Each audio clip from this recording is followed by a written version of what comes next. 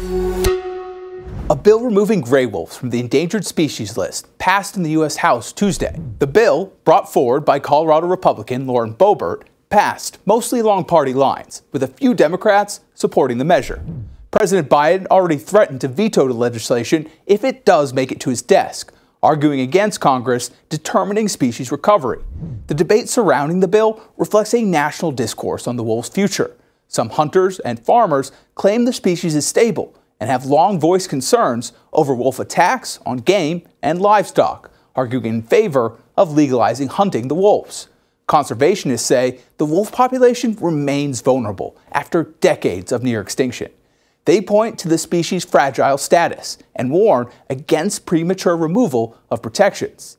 This bill follows previous efforts to dismantle wolf protection laws. In 2011, Congress removed Endangered Species Act protection for wolves in the northern Rocky Mountains, and the Trump administration extended this to the rest of the continental U.S. in 2020.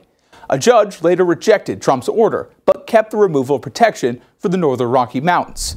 Despite this narrow victory, its fate in the Senate remains uncertain. Jack Almer, Straight Arrow News.